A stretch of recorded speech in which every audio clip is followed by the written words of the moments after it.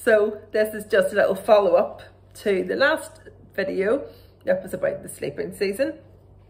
And this book came out in November 2020. So the two books came out from the D.I.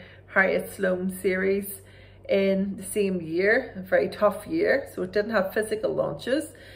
This is Problems with Girls, and it is about a young political activist called Chloe Taylor. She is an intern at a political office in East Belfast, where D.I. Harriet Sloane works as a detective just really up the street from where the crime takes place.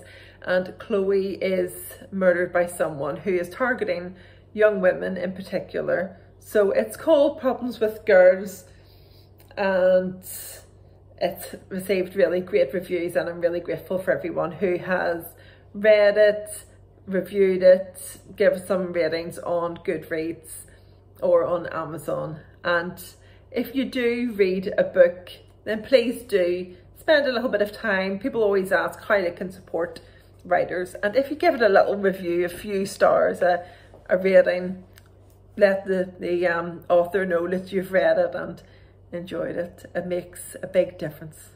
So thank you very much for watching.